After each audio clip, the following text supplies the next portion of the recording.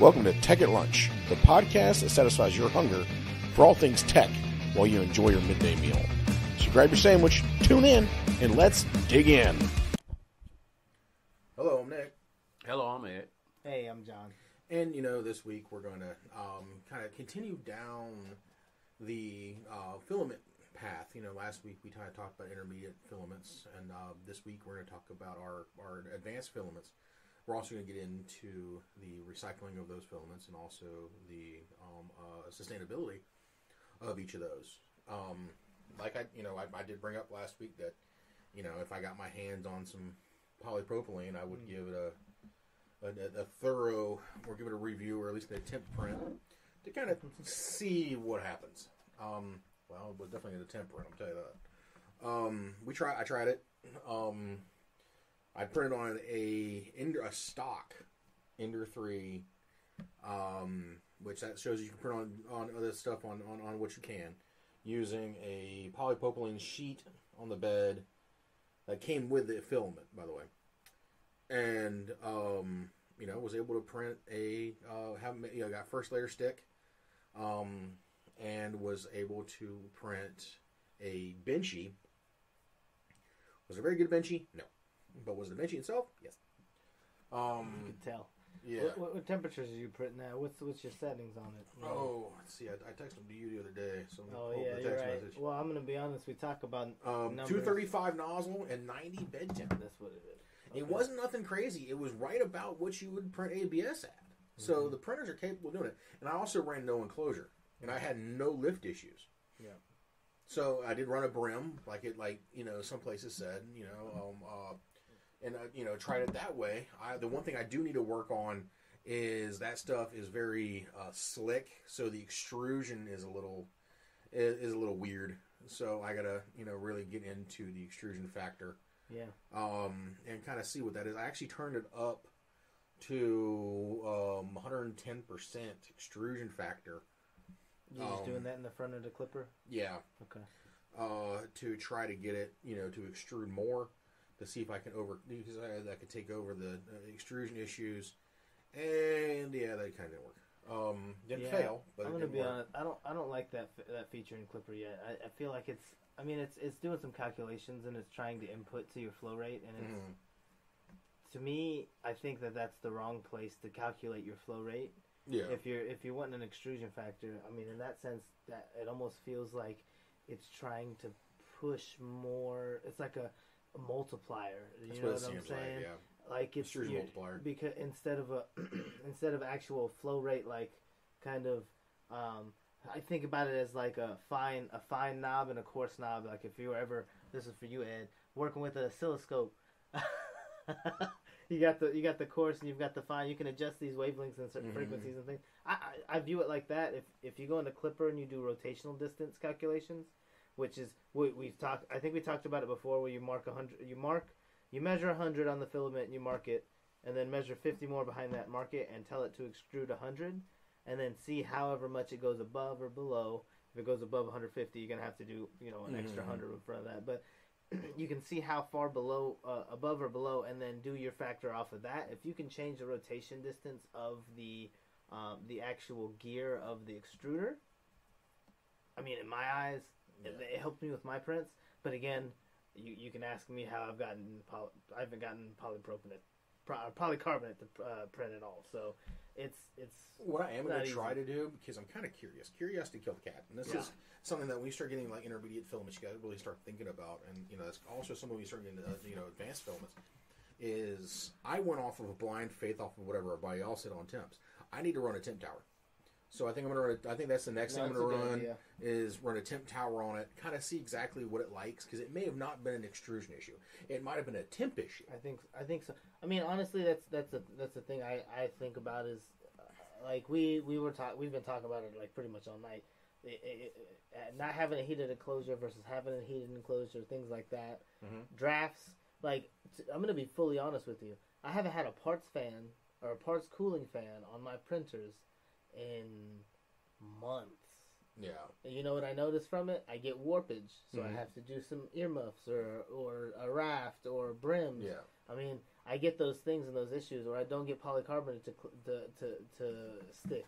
But these are the things that you give up with a lot of. If you introduce part cooling, you could cause warpage. Yeah, I do part cooling on polypropylene after layer 4. After the 4th layer. Okay. So after 4th layer with a brim on it. The brim doesn't really stick. It like sticks after like the 4th or 5th layer of the rim. I'm gonna be honest with you. I don't do a 10 brim. For some of us who like 10, 20, 30, 40 brims. Hey, no, the first few brims are so you can ensure your bed level. If you can adjust the things. What's the other 30 for? Because you need to make sure you have to let it go around a few more times. I want to go back to something you were saying. Consistency is what you're looking for. So flow rate, and from my background from working in a paint shop, we tested flow rate by flowing so much fluid for a certain amount of time to get a certain amount of liters or milliliters. And those milliliters was what we would measure, to say, well, hey, it was this amount of flow in this amount of time. So when we're talking flow rate, so let's think about like the melt flow index. So basically, if we had a constant force supplied, a temperature held constant, and then that's based off a heater, and we had test plastic, and we extruded that material and collected it after 10 minutes and weighed it, then that actually should give you a true flow rate. No, yeah, you can. No, that's actually good. That's a good way to do it too. You extrude it out, expected versus actual, and then kind of do your calculations and try to adjust. Right. And then you can also, okay, hey, I did this test, and this is just a line of fluid flow, no restriction. So now you have to say, well, ask yourself, if I start to apply this, and I wanted to measure this in a grid in, say, 6 cubes, and I don't care about the cube far as if it's symmetrical or anything. All I care about is weight and how much time it took to make that cube. So I'm saying the cube should be within that same amount of time that you figured out your flow rate from allowing the material to cool for 10 minutes. In theory, you could also then kind of verify your flow rate by either doing one cube and see if that cube matched the same weight for that amount of time that you did the flow rate with just letting gravity. Yeah. And then from there, you should be able to take that and figure out the consistency. And if you were suspecting that something in the bed had some deviations, that's when you did the pattern on the bed. Yeah. To weigh each of those cubes to verify. Yeah. Yeah, I mean, like, so I think all of these are great, like, tests for, Well, I'm just saying, if we're just doing testing, not hey, validation and all that. Yeah. I mean, it's one thing because we're talking. This is the reason we're getting into the testing and validation and flow rate and talking about all this. Yeah. You started off with just talking about your experience with it, but it's really we're talking about advanced filaments. So polypropylene. I just want to kind of lay down a baseline of a few materials, right? We're talking about polypropylene, polycarbonate. Nylon, things of that nature, which are still kind of printable, less so of an industrial kind of environment, more so you're still kind of in the desktop range. But it's like pretty much once you've figured out how to work with ABS ASA, these are filaments that are similar because they're high resistance, or high impact resistance, high heat resistance. After they cool, and these are the reasons why we're using them. Not only are polypropylene's food safe, right, so exactly. so that's one of the things. Like these forks. we're printing and we're trying to get to that level because they're greater materials, greater features, more value, more benefit, right? And all of these things that we're talking about have to be so precise because they're so finicky. Yeah. They you can have a small draft of wind and you have a layer separation. You could not have used the right bed and didn't realize it sticks to itself. So now you have a problem there. You may not have put an activator on the print bed, and now I was kind of looking up some hints and tips on polycarbonate, and they recommended a polycarbonate cutting board. But if you don't put an activator to remove it after your print's done, you have a polycarbonate cutting board fused to your print. So it's like Like, so you got, these are things that, like, you would have learned already if you had been printing with, you know, PLA, PETG, ABS. Yeah. Even on into the pluses of those. That's why they say the polypropylene stuff, speaking of, like, fusing to itself. Yeah. Is you print on it, but they say remove it when it's still hot. You need to. If not, it becomes one with itself. Yeah. You know. You're gonna. I think, like, with all those materials, like, I think, like, say, even when we talk materials, and just for a second to deviate a little bit, when we talk aluminum and we talk titanium, both have their benefits because of the lightweight of them, and both have their benefits because of the structure of the materials. One is stronger than the other. One has some characteristics as far as heat dissipation over the other. They even get down to pressure, all that forces and everything. Something like Nicor. So I think, like, a lot of times we're like, when a painter takes medium and he just, you know, starts blobbing paint on the canvas, you say, oh, okay, this works, and then he said, well, let me blend this color together and do this. I think a lot of time with desktop printing, that's what we do. Yeah, we kind of just mesh techniques together.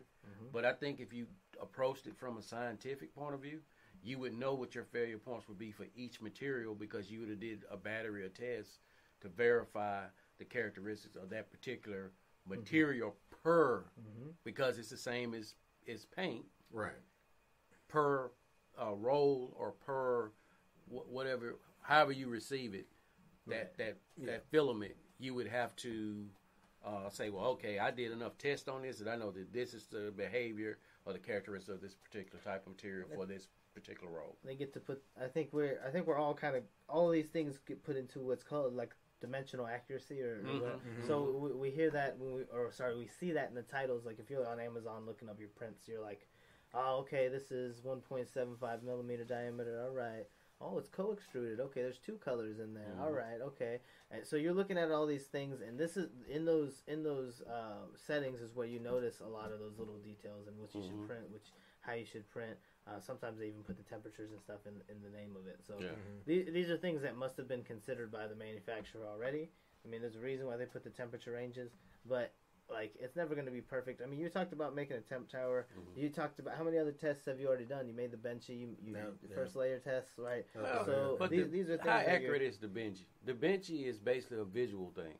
Well, it's not accurate like I can take and do dimensional testing on it because of the size of the benchy, because of the diameter, because of the actual dimensional tolerance of a benchy.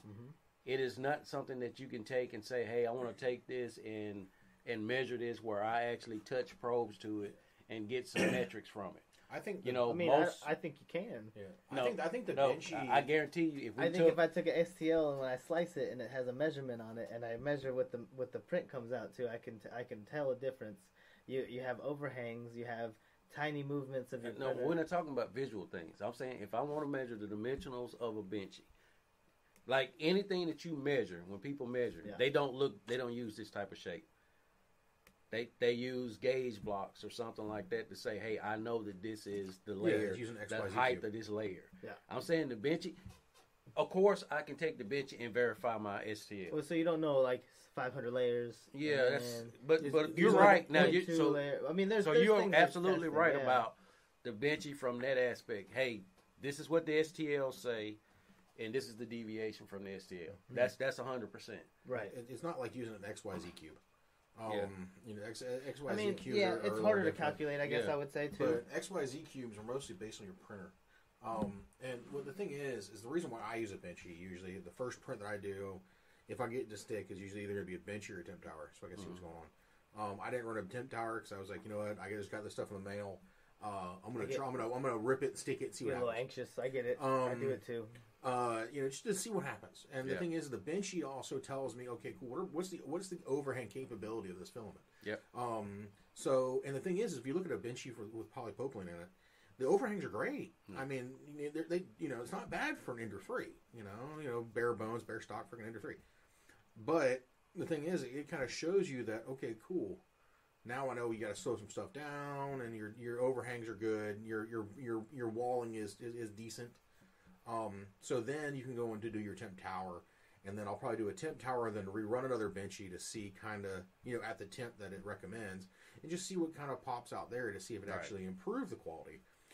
Benchies are great to tell if you have a quality issue going on, if you have a flow rate issue going on, if you have an overhang issue going on. It's a good way to test your filaments if you have an overhang. If you know you're going to be bridging and overhanging with a particular filament, a benchy is a great tool to see. I'm not saying go out and do one of those torture test racks, that does everything every time you do filament. Yeah. You're just wasting filament at that point. Yeah. Run a benchy, have some fun with it, throw it up on a stand someplace. Right. So to be fair, just so I clarify what I mean by the benchy. So the benchy, exactly what you're saying, is like a first part release. It's doing multiple tests in one visual print that Stringing you can say. Yeah. So to be fair. Yeah. But I'm just saying, like, from if we're being scientific about it, where I want to know, like, say the manufacturer that make these printers, overhangs and things like I'm that. assuming that they're doing some type of dimensional testing where they know that with this material, I get this layer build. I'm assuming they have to with the hot end, the nozzles, and all those things. I think we've talked about the pyramid before. You mentioned it last week where we talked about I guess we didn't get into too much detail with it. The filament pyramid, yeah, the filament pyramid where it kind of breaks it down how we're breaking it down with some of the series here. But to be honest with you, so I did look up because I was curious. We looked up amorphous. That day, and it's no structure, right? So lack of structure, and then there's crystalline or semi-crystalline. So, I think it breaks down on that level too. If it's amorphous, more of those materials are actually more impact resistant because they don't have a set structure, and they can kind of dissipate the energy that they break receive. structure a little different. Yeah, so I mean, honestly, in my eyes, I think a lot of that is affected by. Kind of the properties which you're saying, and of course I think the manufacturer has to take that into account. I don't see how they can't. Because I'm thinking that they're trying to give you something that has a window that for even a novice to an advanced person, that they give you enough of a window that novice can fall somewhere in that range, and the advanced person can either fall into that range or go a little bit outside that range. Right, a little bit tweaking to get there. Right. And the thing is everybody built these printers to be, tweakable, and stuff like that. Not everybody is going to be building, equipment off of their printers that is be able to be used in a manufacturing environment, for example. Right, that's correct. I'm not going to buy an Ender because I want to run nylon pucks to to shim a station that I need to do. That's true. I think that's a challenge. Yeah. No, I'm just kidding. But that's just kidding. That's fair. If you want to take the challenge, I don't want. I got to finish polycarbonate first. I got to get that to. Yeah, we got to get that to stick. I mean, I get some of the application with nylon. More than a ball. It's some people have parts on their car that in the third, in the aftermarket or if you go to the OEM, they're very expensive. And in some cases, you can actually design the part better because it's not a process that they're trying to spit out 1 million of these things. Exactly. Right. And you can actually maybe dial this thing in to get rid of an engineering flaw. Look at the guys that are going to SEMA. It's true. Okay. I'm a big car nut. How we work in automotive. You cannot be a car nut working automotive. It just doesn't happen that way. But I'm a SEMA fan too. I am a huge fan of the SEMA show. I'm a huge fan of what goes on behind the SEMA movement. Of the automotive aftermarket. I love the automotive aftermarket, and probably why I bought diesel. But there's guys out there who are using advanced manufacturing techniques, like you said, to fix the flaws. But they're using large format printers to print the base layers of like a body kit. They're taking those layers and using them as a mold before they pop the mold out in paint. So you got guys out there who are building entire cars Pretty smart. out of 3D printers or doing things with 3D printers to do this. And the thing is more you start getting it from ABS on, you're really not going to see anybody really building a bumper out of PLA. No. If you do, that might be a little bit hilarious. Well, it'll last you a week. Yeah, a little bit. Yeah. You're going to hit one bump and it's going to pop in and you're going to run it over. Right. So the thing is, that's it. Is ABS on? I think is like SEMA level. Yeah, I think. ABS, materials. ABS is more the temperature resistance. Like I think we've talked about and impact. Yeah, it's probably impact. one of the strongest affordable materials that you can use. Right, exactly. I mean, I would say, so for polycarbonate, I tried to print, I think, at 280. I mean, most of the enders should be able to print up to 250-ish. Mm-hmm. So you might need to do some tinkering in the firmware and things like that. You might need to get a new hot end or a micro Swiss if you want to go with I think they're one of the cheaper options. But you honestly need to be able to I think the biggest thing is maintaining the temperature, because we talk about hitting the temperature. I mean, I look at the Clipper readings, and this is how I knew my problem was with my thermistor, is that I would see drops of 15 to 20 degrees in the thermistor of the hot end, but the print was fine. There's no artifacting or any issues like that. But maybe it did drop that much. Maybe it's a connection issue, or maybe it's the wire itself, or maybe the heating element, the heating cartridge is gone bad. So I replaced all of that stuff, and it's been more stable than ever before. However, I don't have the polycarbonate bed, so it didn't stick to itself. But there's like 20 to 30 things that you need to double check before you can print it at the advanced level, I would say. And I think once we start getting into the advanced filaments, we start getting into your nylons, your nylon X's, more of the... There's even carbon fiber infused of a lot of the nylon, a lot of the polycarbonate. They pretty much try to put carbon fiber in anything. I mean, to be honest with you, I was just curious. I looked up what's made out of polycarbonate. Bulletproof glass, drone parts, RC car parts, a lot of those things. I mean, because the impact resistance, I mean, they don't have to, we're not heating these things, right? So it's more the impact resistance we're going for. So, but it's like you start getting into like these because I don't know if you really call like nylon more like an engineering film at that point. It pretty much is. I would say it toes the line. It's like a heat resistant, a little bit heat resistant nylon if you can find it. It's just, but the thing is also remember when you start printing these advanced filaments, your price per kilo goes nuts. Like you're buying 700 grams of filament for freaking like $60. Oh yeah, and it's doing a number on your equipment. Yeah, it is going to eat your stuff alive. You have to heat it to higher temperatures. It's hard to keep sustainable. You're going to have some printers that are being gassed. Yeah. But the thing is if you build out your printer that can, or buy a printer that can handle these higher level filaments, you can easily well and exceed half the stuff they tell you without having an issue. So do you think that,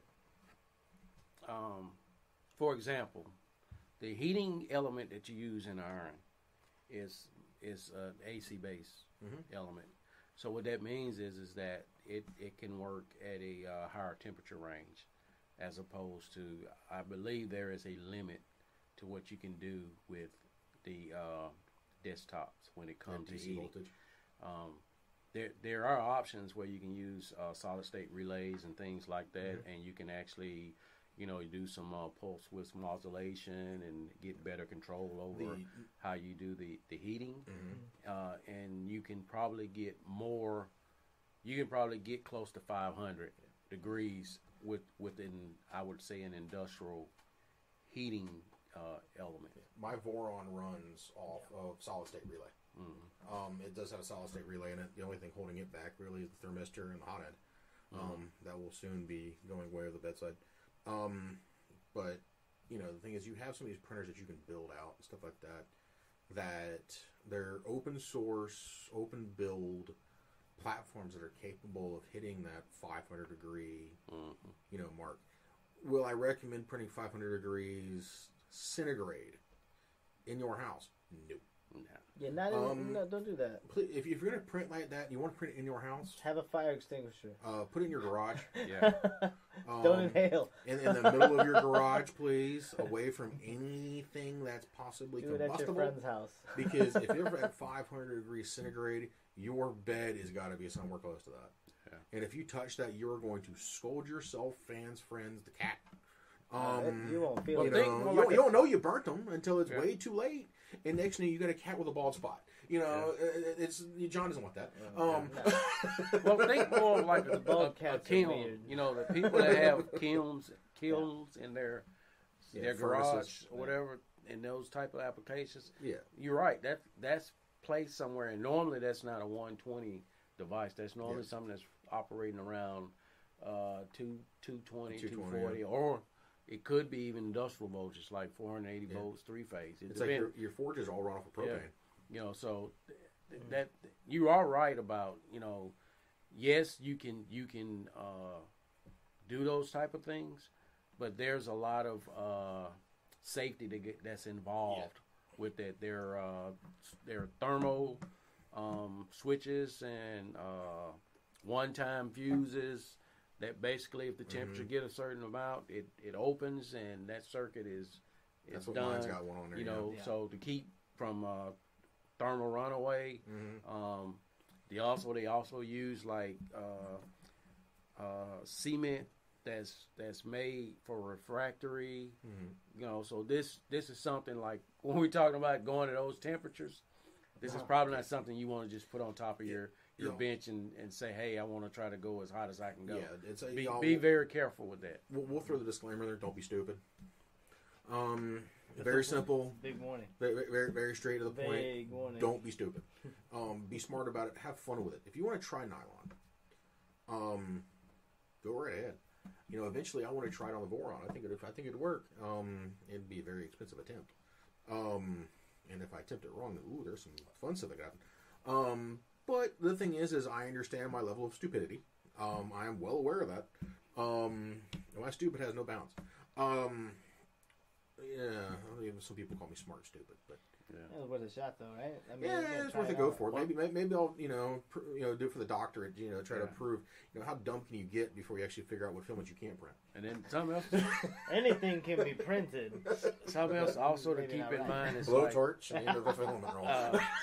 With the advanced filaments, be aware that they do off gas. Yes, the polypropylene off gases too, and boy does it stink.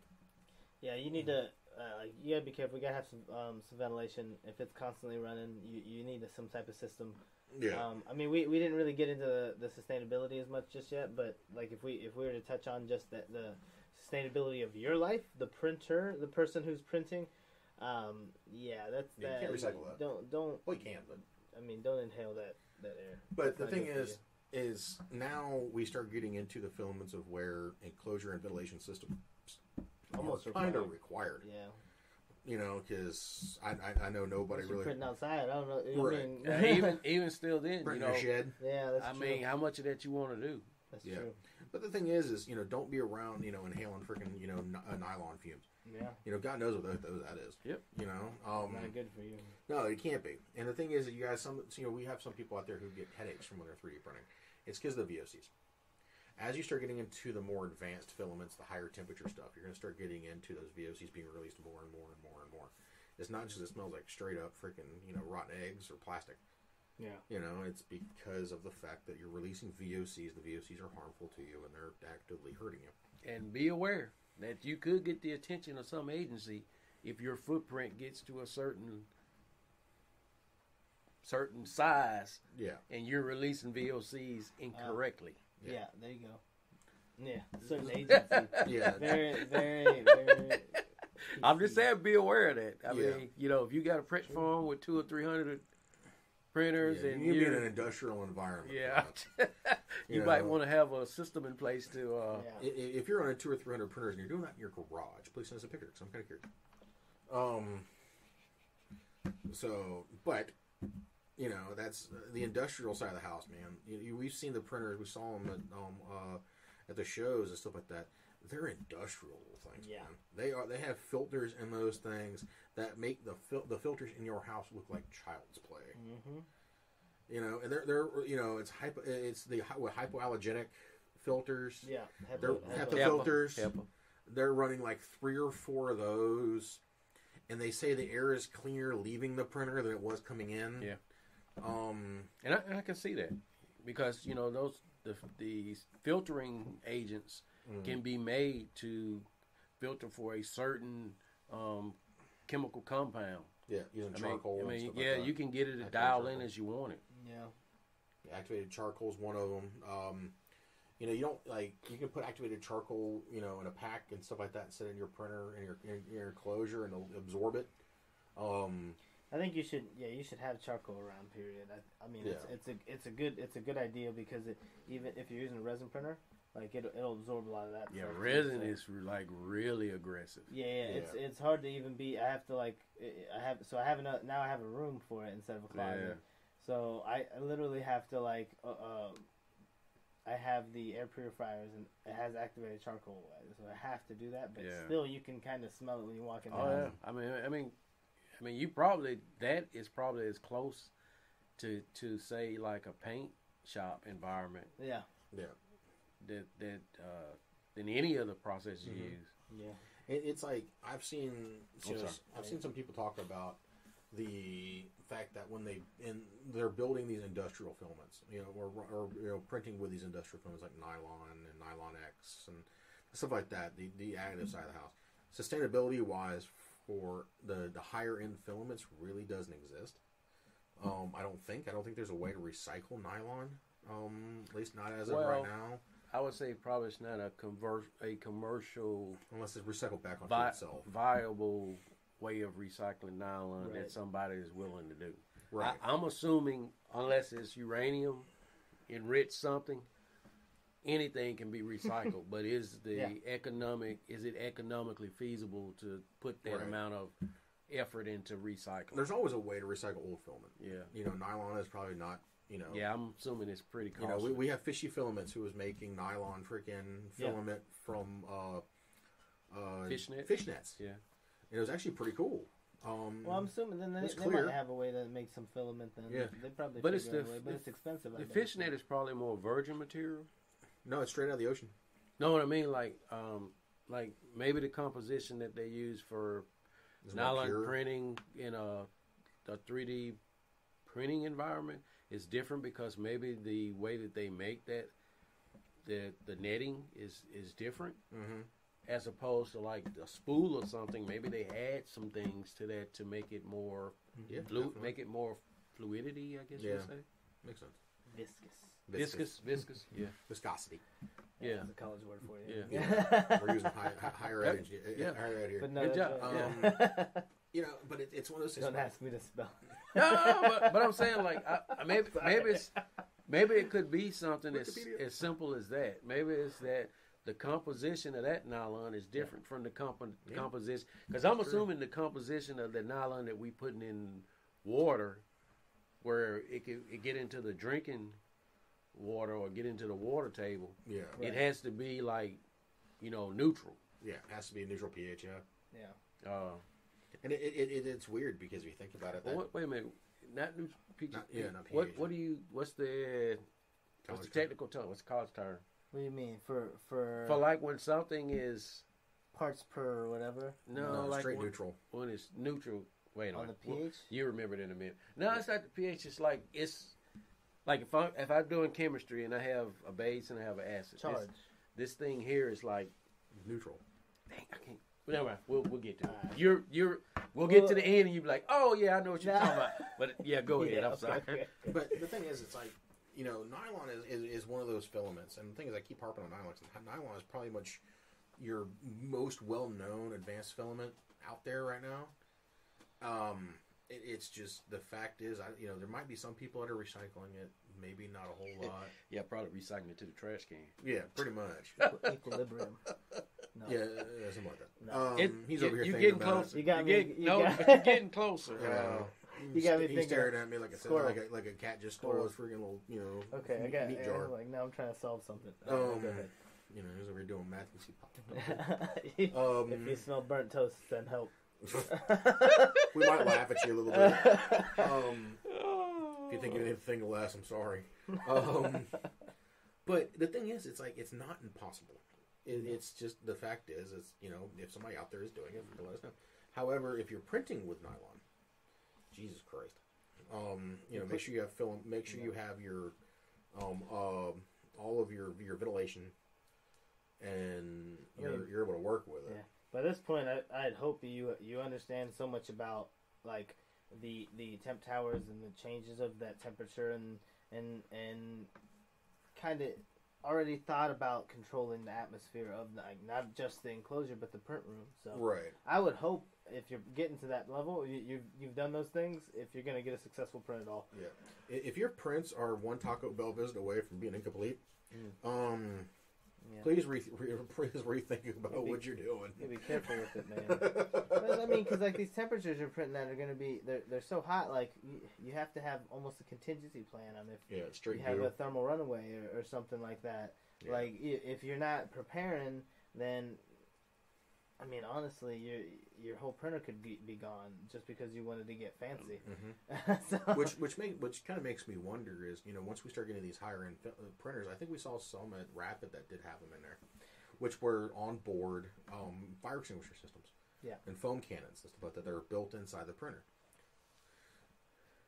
Did you find the word? Okay. Maybe that. I haven't heard. Oh, yeah. I mean, inert makes sense, but but that's more. I'm thinking that's more like gas. Well, you can have an inert substance too. Yeah, people much smarter than us. Well, I'm just saying, like, I'm assuming, like, but that material when you using it in the water, like, you don't get decomposition of the material where it leaches over into the water table. Like it doesn't dissolve or okay. I see what it's stable. Yeah. And the thing is my wonder is, are we going to start seeing, COTS or commercial off-the-shelf printers, coming from small name manufacturers that have built-in fire extinguisher systems on board if they're capable of printing these higher-end filaments? I mean, yeah, if the bamboo can detect spaghetti, then it can shoot out some fire extinguisher, whatever. Detect fire flame. Yeah, it's like boom. And that system is basically a suppression system. It's basically something that goes with anything that's able to be start a fire. Yeah. So, like most of your food trucks. Yeah, they have to have fire extinguishers and like auto sensors and stuff like that. So a quick and easy one. I mean, a lot of people have built the lac enclosure table with their enders and things like that. A quick one is like you have, it's like this. Think about it as like it's a suppressant, but you mount it in the top of the enclosure, and once the enclosure reaches a certain temperature, it'll break away its support and it'll fall and it'll suffocate the fire. Like the grenade thing that they saw on fires? Yeah. So I would even go... But you mount it in there so that when the temperature hits it, it drops on it. So it's enclosure. I would even go a step further. I would use some of the technology we use in server rooms. As long as it's inside the enclosure, and like you said, it suffocates the... Yeah, it dissipates the oxygen. Out. Yeah, it's just nitrogen. Yeah, that actually makes a lot of sense. If you take away the oxygen from a fire, I mean, maybe not halon, but, some type of... Well, any inert gas. CO2 or something. Yeah, any inert gas, like shielding gases and stuff like powder that. Powder base, so like it's not difficult to clean up. Yeah. Foam, if you really want to get fancy. Even though the foam is very caustic, foam will also destroy your printer. So if the foam cannon goes off, you're done.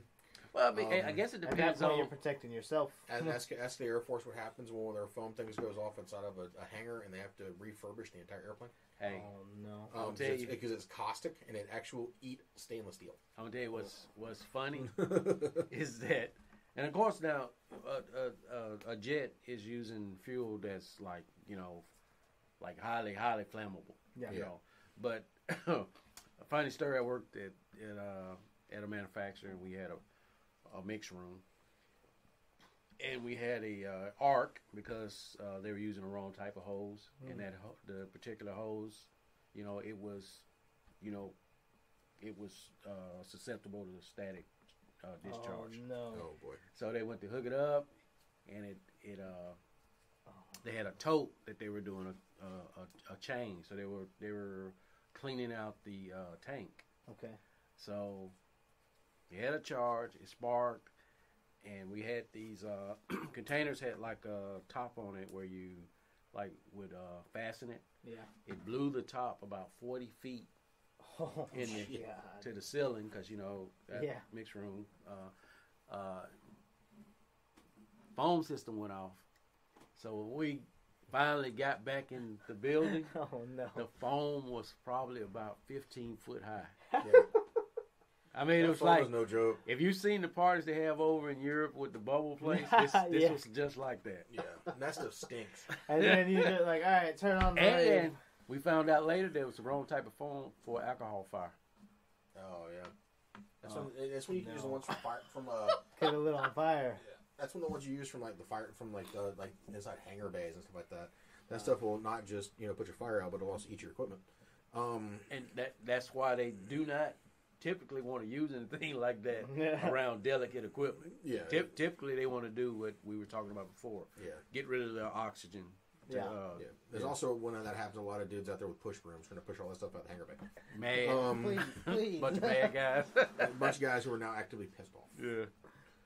But or the dude who accidentally bumped the button and it set the entire place off. Yeah, you got those. And He's then the one that has to clean it though. By himself. Then the platoon lead why? Yeah, that's usually the question. Why you? Why you and why now? Why us? What have you done this time? Yeah. There's no I'm sorry after that. It's now you're covered in foam and you can't get away from it. It was you. Yeah. But the thing is none of that should persuade anybody from trying advanced filaments if you have the ability. No, yeah, I mean, like I'm saying, like if you can master these things we're talking about, the first layer, the print bed, the temperature, smart tower, or whatever, calibration on the flow rates and things like that. I mean, there's no limit. Like I was saying earlier, polycarbonate is bulletproof glass is polycarbonate. Like there's so many applications you can use with just one of these industrial materials. Like honestly, if you're making something that has movement, is in any type of collision, takes any type of impact, is outside in the heat, you should probably go in these higher filaments.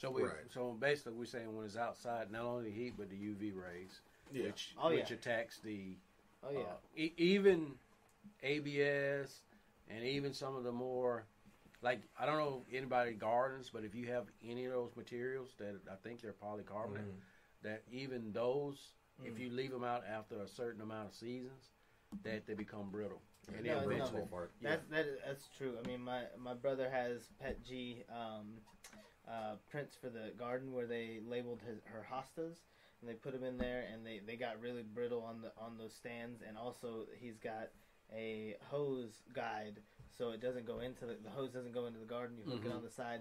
It's just a kind of like, it looks like a pulley. Just spins when you pull it.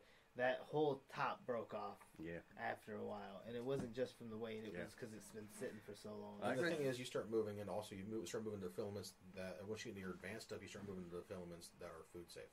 Yeah, instead that you can use for more advanced projects. But see, these filaments have the properties that we want, and that's the reason why we're trying to get there. But it's not easy to print. No. Has anybody printed food safe filament and then microwaved it to see what the effects on it is? Has that been done yet? I'm not putting it. You put it in your microwave. Well, I'm saying like microwave safe. It shouldn't be once it's stable. How do they make microwave safe? There's an entire roll of microwave safe filament. Man, you're going down a whole nother rabbit hole. Right, I'm just curious, like how do they, like they're using the same type of plastics that's food safe. Right. Well, how are they making them microwave safe? It's true because that's what we're talking about. Heat resistant as well. I mean, honestly, it's you need to do testing. How are you supposed to do that? You have to run it through the systems. I mean, I'm just curious. Left turn. How do they? It makes sense. It really is a curiosity thing. Somebody Googled that. Yeah, and let us know. We're watching How It's Made 4 hours later. You like that. I'll tell you, when you bring up How It's Made, I hear the song. Oh my god, I can hear it. I can hear it right now.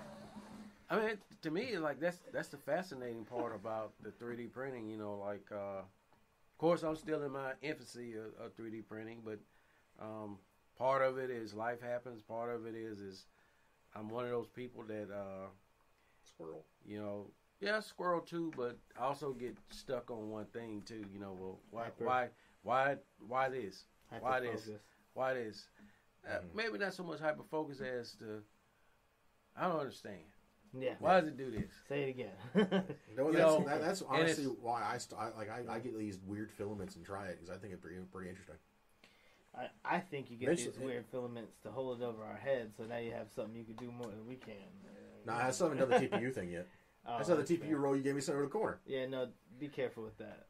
You need to, put it in the roller. You know what? I think the challenge should be.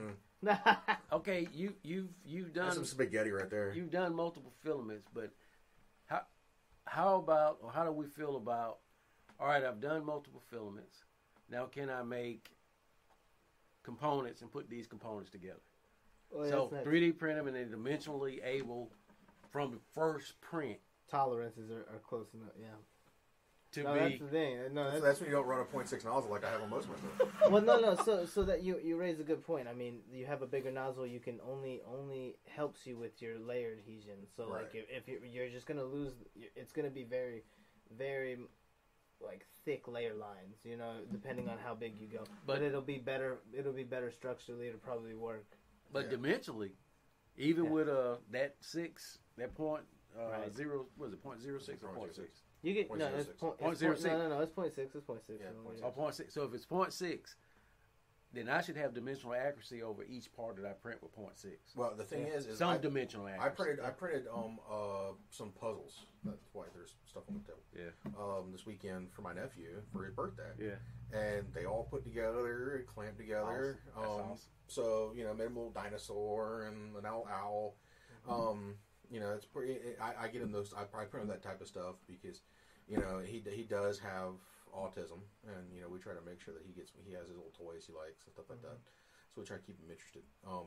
So that's another thing. It's like I think we'll end it here. I think we've gotten to that point.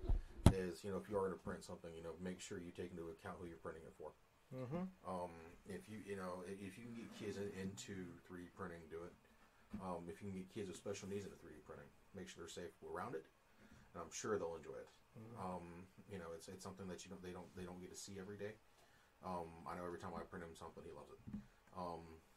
Bugs. Yeah, he won't puzzles. probably sit there for the print, but he'll watch the start. Oh no, and he then, would. Okay. Yeah, he probably would stay there the entire time. Watch it move. Yeah. Believe me, we have. Especially if it's anything that deals with Buzz Lightyear, Time lapses. or if it's anything that deals with Thomas the Train. Yeah. It's funny that you relive some of your childhood cartoons through watching nieces and nephews and kids and stuff like that. But the thing is make sure everybody's incorporated in it and make sure everybody's having fun with it. Make sure you're having fun with it first and foremost. We definitely don't ever want to persuade you from not doing something or trying something. Just making sure you're informed. But from my side, we're almost at almost 2,000 all-time downloads. We're like right on the cusp, but I think we're about 100 away. And we're less than 100, I think now. But I just want to say thank you. Thank you to every single person who tunes in, every week or every other week, depending on what our schedule looks like. We are going to South Tech, at the end of the month, which is in Greenville, South Carolina.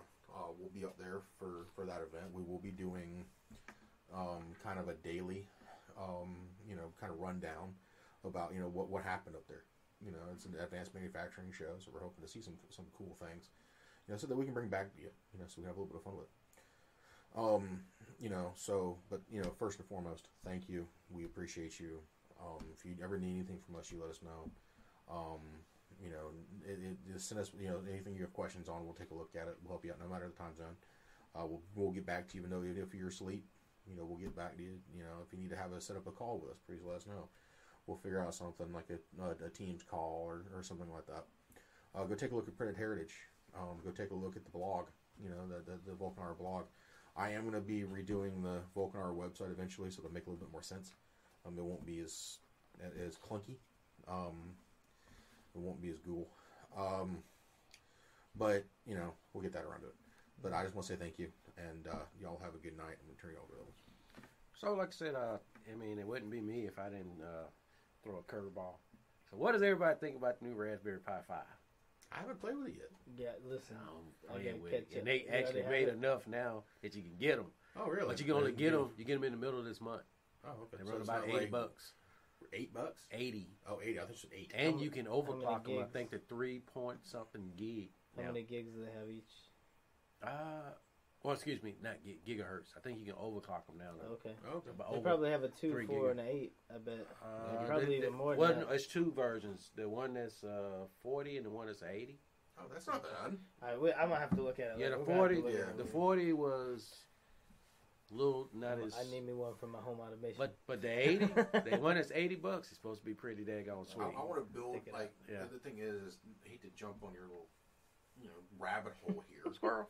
Yeah, exactly. I'm trying to let y'all go, and damn it, we keep jumping back to this thing. is 3D printing a server rack enclosure to hold Raspberry Pis.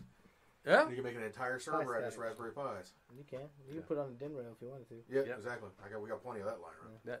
Like I said, we appreciate all you guys listening. We'll appreciate the support. We're pretty sure, we're confident that we're going to be at over 2,000 downloads before the end of this month. We're confident in our followers, and we know you guys want to support us. And we, like I said, each time I try to challenge you guys. Send us some of the things that you're printing, or send us some of the things that you're trying. What filaments are you using? What type of printers are you using? What bed liners are you using? What STLs are you using? What's your go-to site? Send us some stuff. Just comment down below, and we'll look at the comments and respond next week. If you find a fun printer to use, we're gonna let us know. We'll take a look at it. Yeah, like these guys both say, echo them every time. Thank you. Nice to have some listeners. Nice to have some people kind of tuning in and getting some of this knowledge. I mean, to be honest with you, the knowledge is out there. We just got to kind of go take it and grab it, and we're just trying to get it out to everybody else as well, kind of spread the word. So, I mean, if you've ever had any advanced filaments or any questions about going to an advanced filament, I mean, it is kind of scary at first because you're worried. I mean, we did kind of have some doom and gloom where we talk about fires and things like that, but at the end of the day, you're printing them just because you want your functional print to be the best functional print. And I mean, that's why we do all the tinkering, is because we want it to be the best possible. We want all the features and things like that. So if you have any ideas or any questions, anything you're concerned about with printing these things, just shoot us an email. Let us know, and I mean, we could do an episode on just that if you want. And we will be in Greenville, so if you guys want to meet up, me and Nick will be there this 27th, month. 28th, and 29th. So just let us know, and we can meet up somewhere and maybe do a meet and greet with you guys. Yeah. That, or you have any ideas of 3D print stores up that way, let us know. We'll swing on in and kind of take a gander. Yeah. The Micro Center, maybe. No.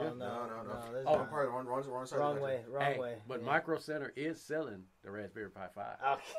All right, that's the website I'm gonna go to first then. All right, and guys. also they sell the Bamboo Lab. And you can pre-order right now. Okay, I'm gonna go look at it. They're selling the Bamboo Lab too. You're a good salesman. All right. Hey, Raspberry. Take care. All right. That's all for this episode of Tech at Lunch. Thanks for tuning in and joining us for this tech-filled lunch break. We hope you enjoyed the show, and don't forget to subscribe on all channels. And also, you can find us on YouTube under Vulcanar Technology Solutions. And join us for our next episode, which gets published every Wednesday at 8 a.m. All right, y'all. Have a good one. See you later.